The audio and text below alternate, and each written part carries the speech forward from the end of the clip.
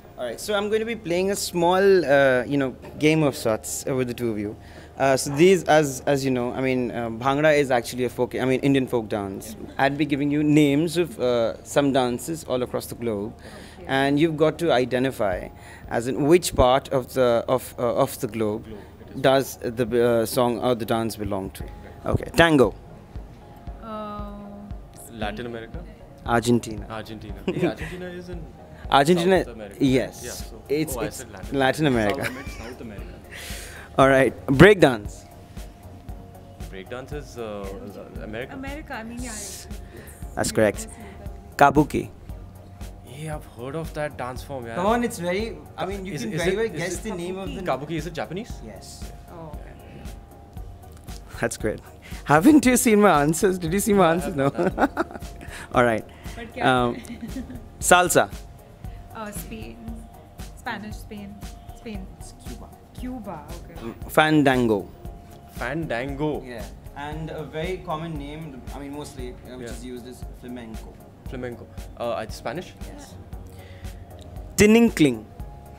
Man, just Tinninkling. Australia. Okay, this is no. This is actually. I'll give you a little. What do you call that clue hint? This is actually. It has to do. The dance form has to do with the kind of chirping of the birds, for that matter. And it's called tinkling. In reality, the dance form is called tinninkling. Oh. It's from Philippines. Philippines, man. Okay. Waltz. This is pretty easy. Waltz is British? Germany. Germany. Oh. All right. So closely. Close. Sunny actually won this round because she was. I was like, what? In fact, I've danced I've done so many of these dances, but never. Yeah, see, never. Except Bhangra, I think I've not gone in detail to read about any dance. Okay, now since Bhangra is a folk dance, I'd be giving you names of some folk dance from India, and you've got to identify. Some of them are very easy and very relatable. Yeah, you've got to tell me the names of the states that these folk dances are from. Okay. Ghumar. Rajasthan? Yes. Ghumar, I heard Jhumar. Like Punjab or sorry, I didn't hear. All right. Okay. Nati. Nati, Karnataka? Himachal. Oh, sorry, Nati. Okay. Cholia. Cholia. No, Yeah. I'm going to take a wild guess. Madhya Pradesh. Close. Huli Vesha. Man, what are these names? I've never Dude, heard. even I've never. Holi Vesha. Is it a south form? Yes.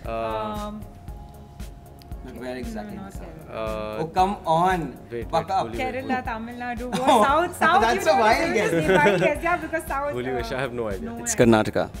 All right. Rof. Rof. Rough. Not Rof Lala from. No, but Rof just sounds a very. It doesn't sound Indian at all. Is it northeast? No, not really. No, not really. Rough? But you're close. Bengal? Not the east part, but the north part. But the north part. So Rof must be Jammu? Jammu Kashmir? Kashmir, yeah. Yeah. All right, the last one, which is again very easy. This is like a class 2-year-old GK question now. Come on. Bihu. Bihar. Assam. Sorry.